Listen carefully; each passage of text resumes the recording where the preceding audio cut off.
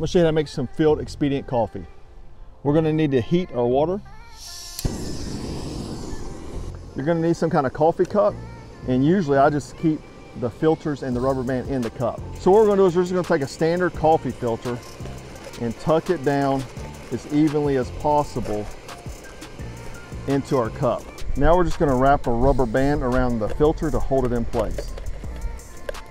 The next thing we're going to do is pour in our Black Scout Survival Coffee, light roast.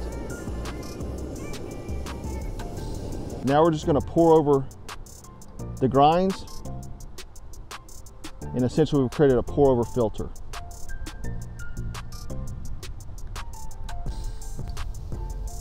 Now you just pull off the filter and you got a cup of coffee.